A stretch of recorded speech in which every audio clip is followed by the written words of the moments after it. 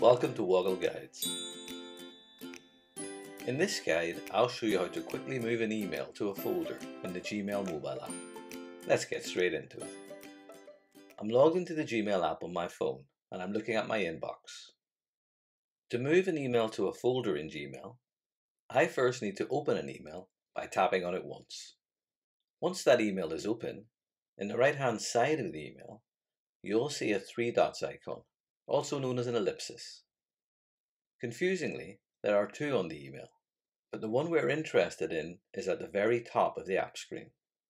If I click on that, a list of options is shown, and you'll see at the top of that list a Move To link. Let's tap on that. A new box then pops up with a list of all the available folders in my Gmail account that I can move an email to. I'll scroll down that list until I find the folder I'm looking for, and I'll tap on it once to choose it.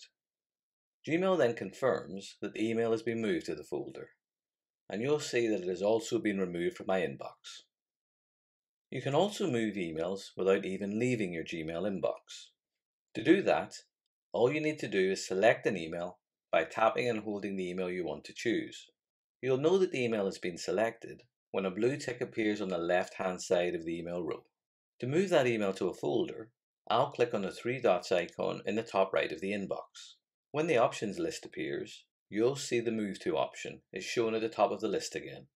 If I tap on that, I can then choose which folder to move that email to.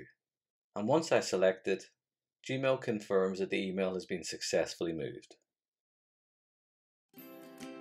If you found this Woggle guide useful or learned something new, please like or subscribe for free so that other people can find this guide more easily.